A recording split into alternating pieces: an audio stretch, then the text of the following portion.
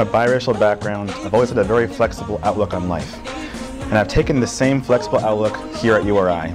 I've majored in biology as well as French, and I've completed the honors program. And this interdisciplinary blend of studies has given me a great foundation for future learning.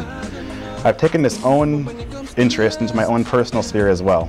I'm a member of a lab team here under Dr. Navindra Seeram, and the research that we engage in is in the frontier of medicine. We take native plants to Rhode Island, we see what compounds are in these plants, and therefore we see what potential uses these compounds might have, whether it's for cancer or diabetes.